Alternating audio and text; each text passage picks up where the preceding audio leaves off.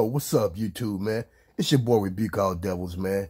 And we got this winter storm, man, leaves historic snow, dangerous ice, and record low temperatures across the South. Man, let's peep the details, family. Happy President's Day after Valentine's Day. We have a lot going on today. We welcome you to CBS This Morning. We're going to begin with this. A massive winter storm is cutting a treacherous, never a good thing, and freezing path across much of the country this morning. This is Texas. Look at these pictures, which is now in a state of emergency after some areas saw their first snowfall in years and the coldest temperatures in decades. That system is moving into the Midwest and the Northeast, covering roads and snow and causing major problems for drivers there. It's affecting more than 2/3 of Americans in this country. Maria Villarreal is in Oklahoma City, where the governor has just activated a National Guard to keep people safe there. Maria, good morning to you. What a mess.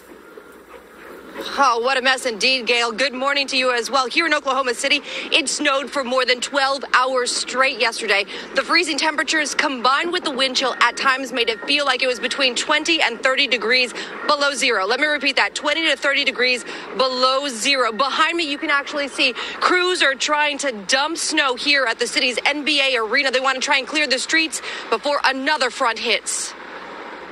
From this fiery wreck in Oklahoma to whiteout conditions in Arkansas, and down to Texas. An unparalleled winter storm targeting southern states unused to a powerful mix of snow, ice, and below freezing temperatures.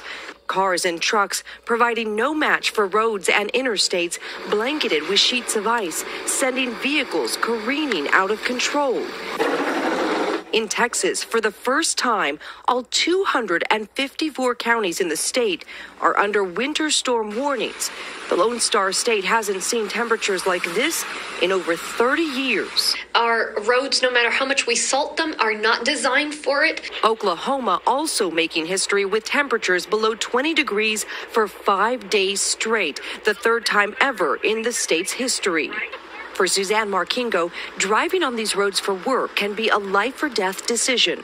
Every time you take that key and you start it up, you take your life in your own hands, and you take the public's life in their hands, too. The same storm left at least 200,000 without power over the weekend in the Pacific Northwest.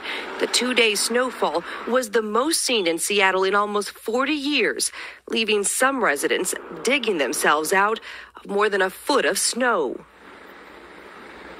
It is minus 6 degrees right now, but it feels like it is minus 25, and the conditions are not expected to get any better here in Oklahoma. In fact, right now they are predicting that temperatures will plummet to records not seen in more than 100 years. Whoa. And man, for y'all down there in the South, man, I say bundle up, man. You know what I'm saying? Don't forget to like, subscribe, and share. Don't forget to hit that notification bell. Definitely don't forget to drop your comments down below, man. And I'll catch y'all on the next episode. Shalom.